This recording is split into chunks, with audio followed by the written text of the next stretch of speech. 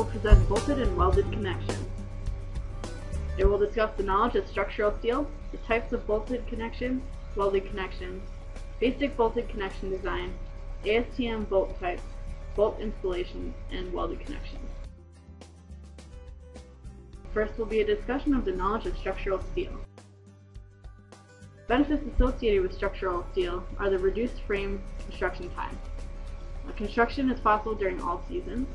Large spans and base sizes are possible because of increased flexibility. Modification and reinforcement of the facility is easy over the lifetime of the structure. Structural steel is lightweight, which reduces foundation costs, and it is durable, long-lasting, and recyclable. Unique aspects to management of structural steel. Steel can be fabricated off-site. On-site erection is a rapid process. Steel allows for scheduling advantages. Coordination of parties is essential to achieve advantages. Some connections for structural steel include bolting and welding. The strength depends on the proper use of construction methods. For example, in-shop connections are done in fabrication shop, while field connections are made in the field by a steel erector. Bolting and welding can be used in both field and in-shop applications. Some connection types. One type of connection is a bearing type connection. The bolts act as a pin to prevent large movements between connected elements. Load is transferred between members by bearing on the bolts. Oversized bolt holes give tolerance and additional ease of bolt placement. Another type of connection is a slip-critical connection. Bolts are clamped together and create friction force to prevent slip between two surfaces. Bolts must be fully tensioned to cause a clamping force. Frictional resistance allows joint to withstand loading without slipping into bearing.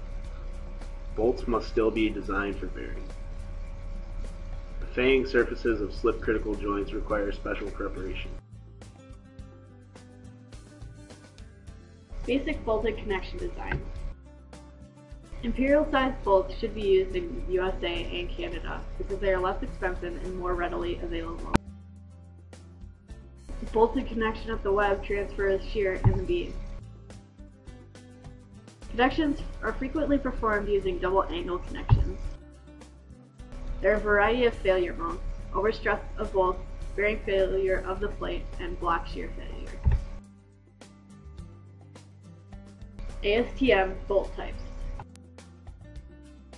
ASTM bolt types are a headed, externally threaded fastener intended to be used with a nut. ASTM A325 and ASTM A490 bolts are called high-strength bolts. Washers may be required depending on application. The shank is only partially threaded and threaded length depends on the bolt diameter. Bolt assembly parts include the grip, washer and nut, thread, length, shank, head, and washer face. Welded connections.